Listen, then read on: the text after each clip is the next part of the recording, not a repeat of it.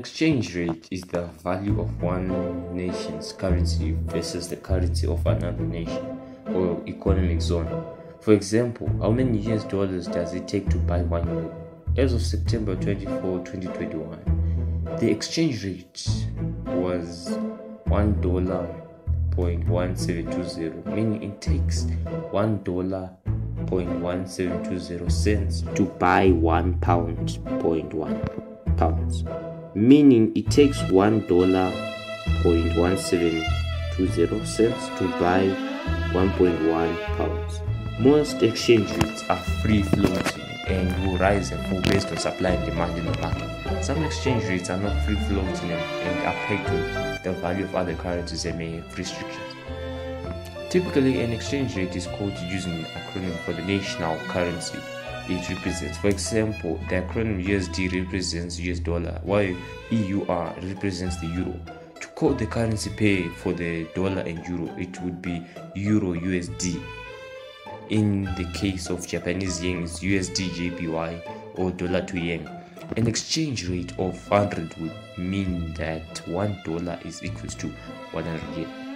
Exchange rates can have what is called a spot rate or cash value, which is the current market value. Alternatively, an exchange rate may have forward value, which is based on expectations for the currency to rise or fall versus its spot price.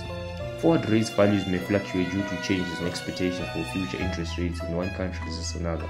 For example, let's say that traders have the view that the Eurozone will ease monetary policy versus the US.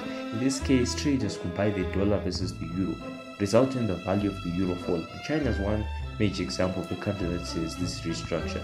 Additionally, China's yen is a currency that is controlled by the government. Every day, the Chinese government sets a midpoint value for the currency, allowing the yen to trade in a band of 2% from midpoint. John is traveling to Germany from his home in New York, and he wants to make sure that he has $200 worth of euros when he arrives in Germany. He goes to the local currency exchange shop and sees their current rate is $1.20. It means that if he exchanges $200, he will get 166 pounds. He will get 166.66 pounds in return. In this case, the equation is dollars divided by exchange rate equals to euro, or $200 divided by 1.20 equals to 166.66 pounds. John is returning from the trip and he now wants to exchange his euros for dollars. He never used his 166.66 pounds and now sees the exchange rate is dropped to 1.15. He exchanges his 166.66 pounds, and because the rate fell when he was away, he receives only $191.67. The reason it gets less despite having the same value of euros is that the euro weakened versus the dollar during his time away. In this case, the equation is the opposite. Euros times exchange rate equals to dollars, or 166.66 pounds times 1.15 equals to $191.66. However, not all currencies work the same way. For example, the Japanese yen is calculated differently. In this case, the dollar is placed in front of the yen as in USD JPY. The equation for USD JPY is dollars times exchange rate equals to yen. Let's say someone traveling to Japan wants to convert $100 into yen, and the exchange rate is 110. The traveler would get 11,000 yen. To convert yen back to dollars, one needs to divide the amount of the currency by the exchange rate.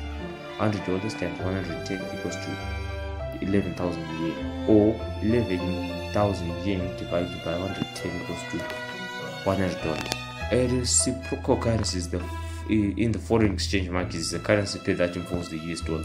Without the USD, 7 is the base currency. The foreign exchange forex is the conversion of one currency to another. JPY is the currency abbreviation or the currency symbol for Japanese yen, the currency of Japan. A key currency is a currency with a relatively stable value that uses a benchmark for international contracts, trade, and foreign exchange. A clean float, also known as a pure exchange rate, occurs when the value of a currency is determined purely by supply and demand. A funding currency is exchanged in a currency carry trade.